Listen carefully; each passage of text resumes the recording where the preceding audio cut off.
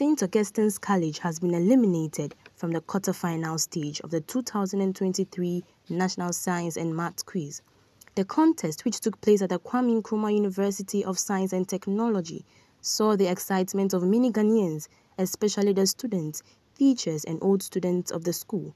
At the school premises today, the teachers and students could not hide their joy as their boys had made it to the quarterfinals. There was so much excitement anytime the boys answered a question correctly. Hello, welcome to Campus Rundown on TVUCC. My name is Nana Abokuma and I am at St. Augustine's College to interact with teachers and students of the school who are rooting for the success of their colleagues at the quarterfinals of the National Science and Maths Quiz. This show promises to be exciting and interactive. Join me as I give you updates. Speaking to some prefects of the school before the contest, they expressed their full confidence in their colleagues who were representing the school at the contest. They confidently said they will win the quarterfinals and qualify for the next round of contest. I am from TVUCC and I am here to ask you about your mood concerning the contest so far. What's your general overview, your impression, and then do you think your school will qualify to the next round of the contest? So let me start from the last aspect. Yes, I think we will qualify. No matter what, we are qualifying. We are getting there. We are going for the trophy. We are coming to Cape Coast with a trophy. And then for the first round, it's just like we just being calm. For them to do their things, we'll come out at the last round and pick everything up.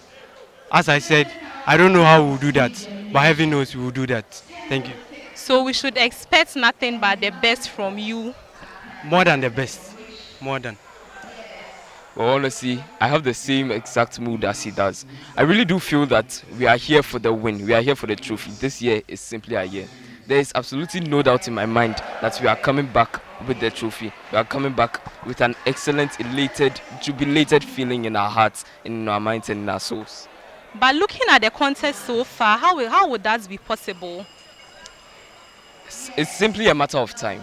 Our boys tend to start slow, but then they start to gradually gain some sort of momentum, and this momentum carries them onto the final end. It's the same thing that occurred in the last round, in the last contest, and it's going to happen this time. It is clear and it is certain. Okay, the very first round has been very, very, very competitive. Honestly, I didn't expect that. But St. Augustine's College, being one of the best colleges in Cape Coast, is obviously going to pull through. And so far, it looks like the boys are a bit down, they're a bit slow. How do you also think that will be possible? Honestly, with all our contests, it always starts like this, down, calm. And when we proceed into the subsequent rounds, that's when the morale comes up. And I know that finally, in the final round, we are going to carry the day. So you are all positive your boys will qualify to the next round? Absolutely. Very, very, very positive. Very sure. Okay. Looking at the contest so far, it looks like St. Augustine's, we are not really seeing you well. Oh, please, this is only the second round. There are 5 rounds, so you just relax for us. Yeah, it has to do with relaxation because comparing it to last Thursday's competition, we could see that from the start, it looked like things weren't going on very well, but in the end, we had it. So we are just expecting the best. So what should we expect from St. Augustine's College? Oh, please expect the very best because we prepared adequately. Nothing but the best, madam. Thank you very much.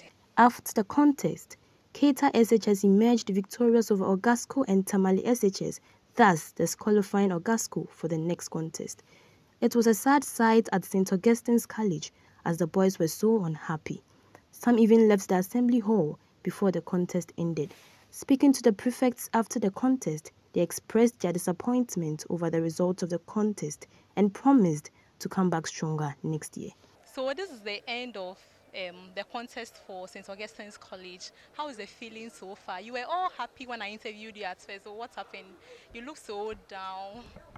Well, we came in with confidence, and unfortunately, we are devastated at the fact that we lost this contest. But we are still proud of our boys. They gave up their very best. But for this time around, their best wasn't enough for the trophy.